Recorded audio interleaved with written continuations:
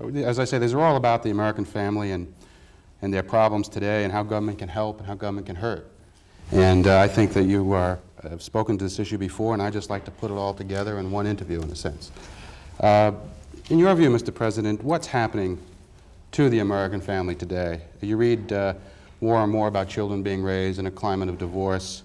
There are more and more one-parent families. There are more and more children going to daycare centers out of the direct care of the mother who has to work or whatever. Is the government doing something wrong, or is this just the way society is going? Is there anything government can do to bring the family and keep the family together? Well, yes, I think in a number of things. First of all, while it was not aimed directly at the family, the government policies that led us to down the road of excessive inflation, excessive taxes, and that thus impoverished families to the point that both parents found it necessary to work if they were going to provide the things they believed their children should have. This had an effect on a great many families. I think there are other things that are not so much just the government, but in this modern time there have been trends that have reduced family values in many people's minds. But the government can be of help in this, and is being of help now, in such things as we almost have doubled the tax credit for working mothers for child care facilities. Through our private sector initiatives department here, we're working with employers throughout the country and holding seminars, and more employers are now putting in daycare center facilities for the children of their workers. This could wind up being the best kind of daycare, because then the mother would have an opportunity, a chance during the day and the working day and so forth, to at least get in and out and see her child, and that would be better than just the purely institutional care that goes with so many daycare centers. Mr. President, you know, you hear a lot from critics and so forth about we need more government aid for abortion and more government aid for birth control and things like that. But I'm wondering if you feel that there are enough people speaking up for the family that wants to nurture life rather than to end it. In other words, the whole business of helping people adopt children and being able to associate the government with that side of the equation as well as the other side. I really do believe that. This is where the government, if there's a way for the government to be involved, and I think there are ways where we could be helpful in that, to add to what is going on at the purely volunteer effort throughout our country, and I don't underestimate that. It's magnificent. But to recognize that there are probably 1.5 million people in this country that can't have children and want them, and are on waiting lists to adopt. Abortion is not the answer to their problem. The answer to their problem would be facilities, a helping hand to, say, a young girl that's gotten in trouble and that now chooses the abortion route, make it more possible and to help in that child, her child, to be born and be adopted, take care of her in her time of trouble. And a life alternative for people who want to choose that route to balance the equation better, is what you're saying. Mr. President, some people advocate teaching sex education in the schools, and because you have been prominent in your support of school prayer, your political position on school prayer is well known and astute. But do you think that there is a level of sex education that needs to be taught in the schools? Well, now, let me answer that in two. I don't think my position on school prayer is well known. As a matter of fact, it failed of the 2/3 majority it needed, because a number of senators whom I talked to personally were convinced that a yes vote would have meant the federal government mandating the schools that they would have to have prayers. And they were sincerely and honestly concerned, well, who's going to write those prayers? What we were advocating and the bill that we presented did nothing of the kind. I don't know how this distorted view got around. My view on school prayer is that the government is supposed to be neutral with regard to prayer, because the government is neither to advocate nor to prevent religious practice. And all that we were asking was that the Constitution be interpreted, as I believe it really reads, to say that if someone wants to have prayer in school, they can have prayer in school. Now, so much for that. Now, to get down to sex education, in my present capacity, it doesn't matter much what I may feel about it. I don't think the federal government should have a part in that. That belongs right back where most of education does, and that's at the local school district level, where the parents can have a voice in the education their children are getting, and that's where that should be decided. Now, speaking as a parent, I have to say that I think there's reason for concern that, touching on the previous half of this question, because of the concern about separating church and state and so forth, that has segued over so far in sex education where it is being taught that there is a total avoidance of any moral connotation with regard to sex. And to teach sex as a purely physical function without taking into consideration the moral precepts that are involved, I think this should be of concern out there at those levels where they are in charge of education. Just a quick footnote on school prayer. I understand the issue is more or less dead for the short term, but for 1985, would you be game to go along with Orrin Hatch's suggestion on something to the effect that there be silent prayer? Could you buy that? Well, we could have had this time. And no, to me, that is evading the issue. Actually, you can have that now. Who in the schoolroom is to know if someone's shut their eyes or bowed their head, that they may not just be dozing or contemplating or what? It seemed to me that that suggestion was simply avoiding the issue. And the issue is, did that court decision really violate the First Amendment, not support it? The Constitution is supposed to be neutral on religion. It is not neutral when suddenly that Constitution is interpreted as saying there are certain areas where you cannot do what you might want to do in a religious manner. But you might be able to accept some Orrin Hatch formulation, or am I pushing it? Well, I just think that what we proposed, first of all, we protected and said that this amendment to the Constitution would not permit any public officer or official, and this would include teachers, to concoct a prayer or force a prayer, nor could it mandate that anyone had to pray or that even the school had to.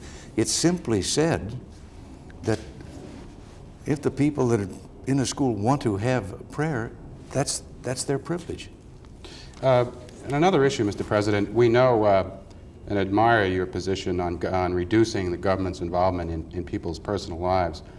But the intervention of the Surgeon General into the baby Jane Doe case on Long Island struck some people as good old busybody Uncle Sam acting like Big Brother.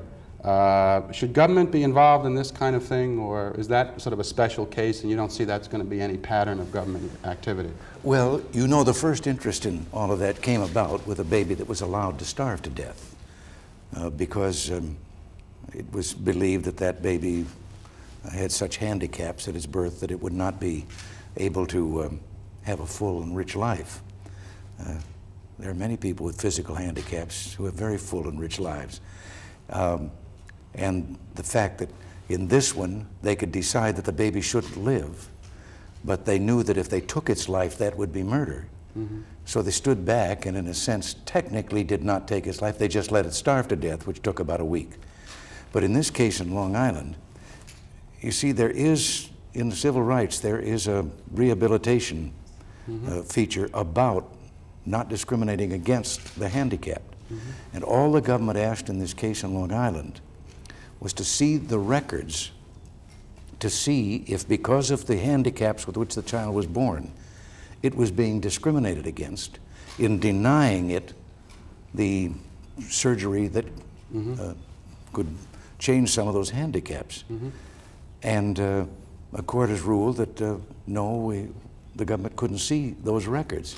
But this was done in the context of, as I say, the civil rights law regarding the handicapped. Well, one worry, though, would be that with medical science, as you know, it comes up with some fabulous new operation or whatever almost every week, that the whole business of prolonging life beyond a sort of sensible point is likely to arise again and again. I just wonder whether you're worried about the government getting involved in every other case and so forth. No.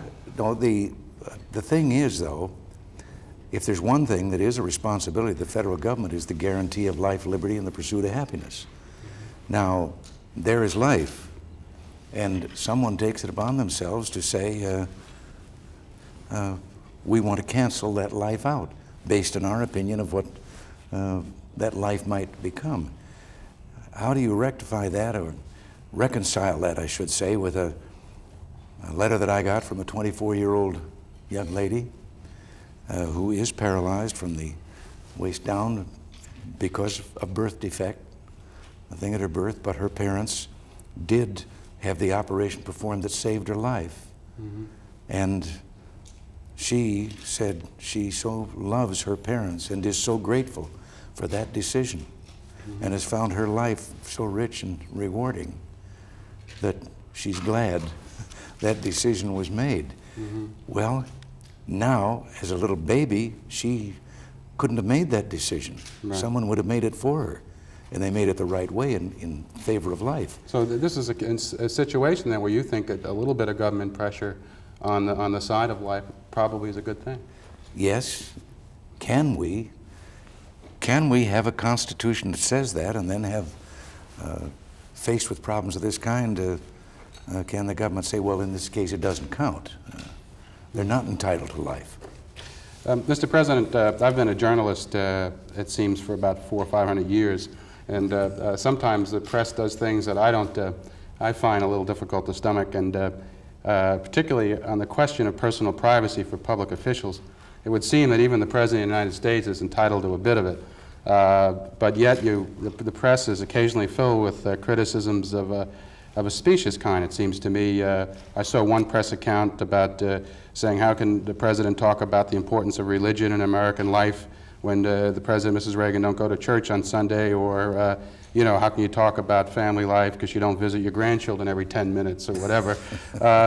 Does the press sometimes go too far in looking at the private life of public officials, or are these fair points to raise in your view?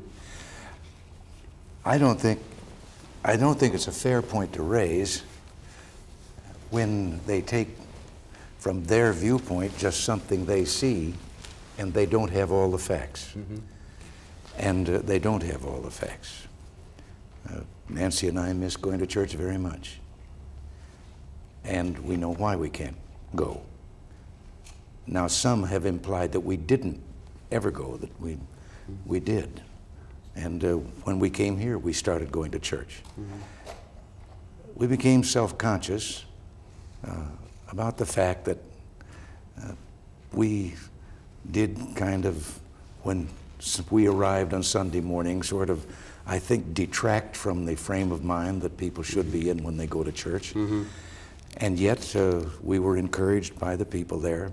But when it came to a matter of security, and when you look at the barricades that have to be put up around the White House itself, how can we go to church knowing that some terrorist, we could be responsible for causing the death of how many people are in that church by our being there? So we can't go. But I've been encouraged by some clergymen that I respect very much, who've told me that they think that, in view of that, that it's possible to practice religion without that attendance, even though we would like that. And we do. After I heard and learned all the series of miracles that intervened to save my life when I was shot 3 years ago, I decided whatever time I had left belonged to someone else. I would think that 1981 experience is something that no one could ever quite block out of their mind, and not that one lives in fear, but it must put put things in a certain context. Yes, and if you're out amongst them, you're a little more alert than you might have been before. I can imagine. Another question, Mr. President. Generation gaps are nothing new, where there seems to be at least one generation gap in every family. Your daughter, Patty Davis, has been quoted as saying that arresting people for smoking pot is silly, and that living with a boyfriend is as normal as brushing your teeth. What is to be done with these young people, Mr. President? Or does Patty have a point, and maybe the old morality is, well, a little bit old for today's times? I'm just sorry that spanking is out of fashion now. And you mean that a bit, don't you? Yes. The small-time values that one learns growing up in a small-town Illinois, which I think may form the core of the American conscience and consciousness, do any of these come in handy in Washington, or are they just simply irrelevant? I mean, the honesty and the openness that you find in a small town, is there a... Oh, I'm glad that I grew up in a small town. I'm glad that I even went to a small college. And if I could recommend it to any young people, I'd tell them to do the same thing. I think I don't know how to describe all the things that are there. I don't say this, that they're better than people who are living in cities. I don't mean it in that way at all. But I think in a small town where you're not anonymous, where you're recognized, and just the same when you get to a small campus, you can't hide. You know that you're known.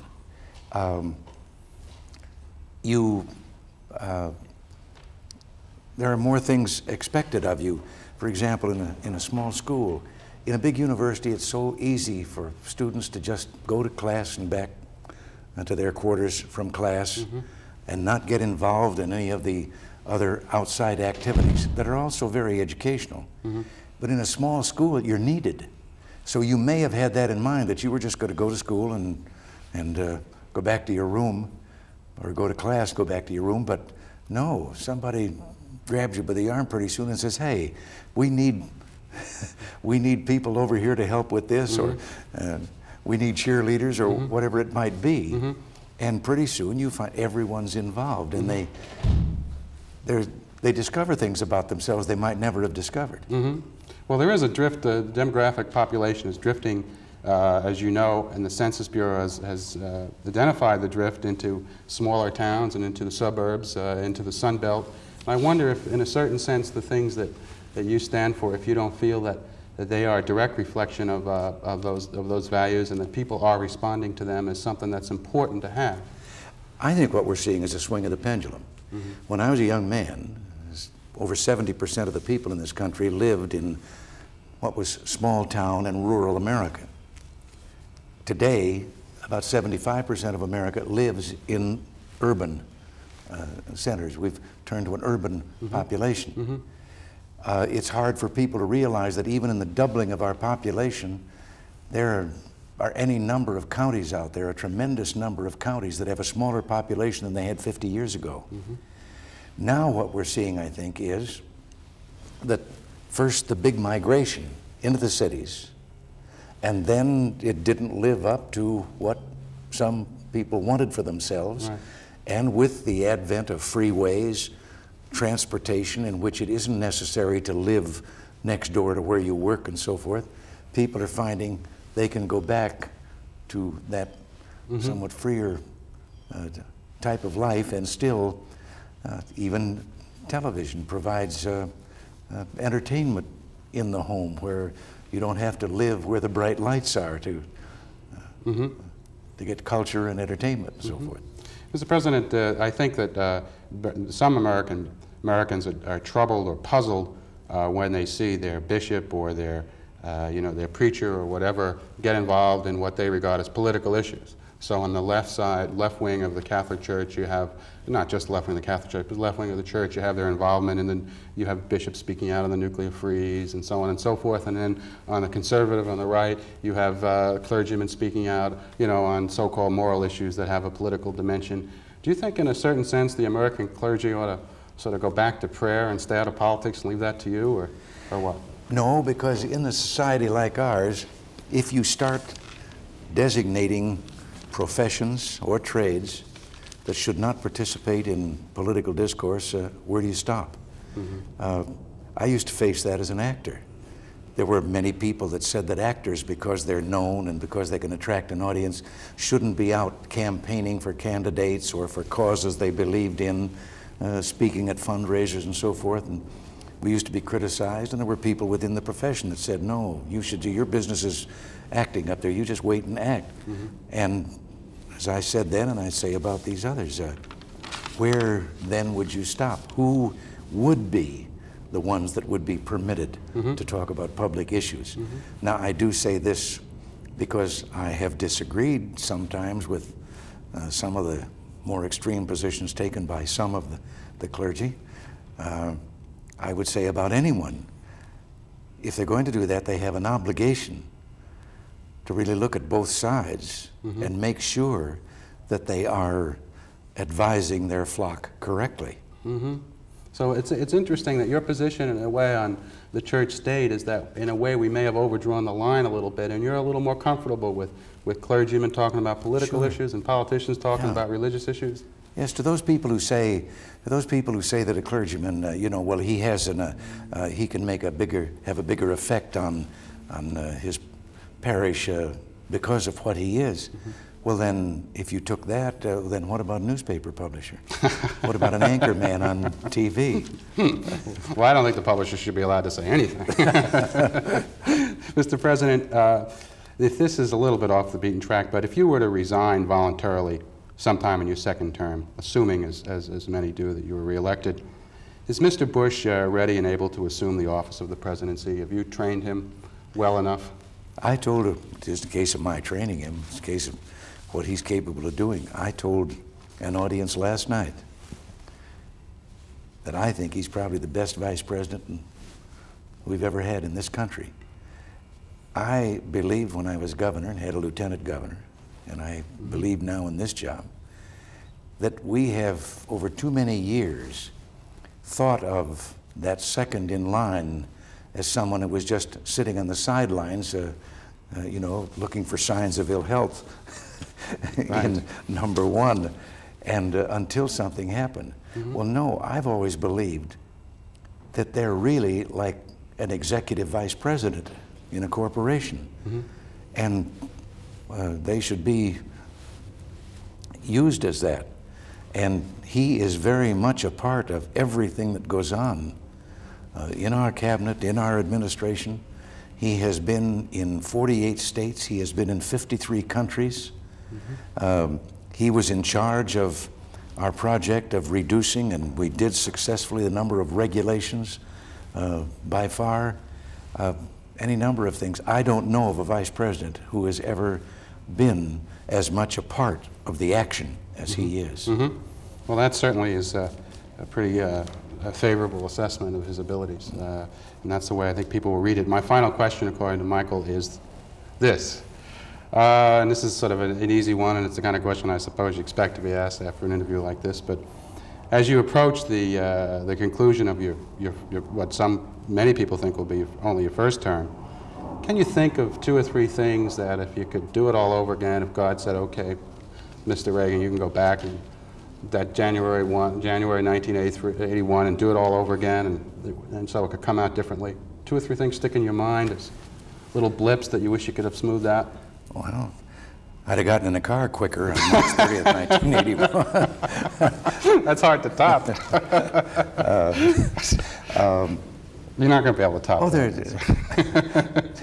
No, I don't know. I've been asked that question I know, before. And always there are things that I don't think of they're great major things.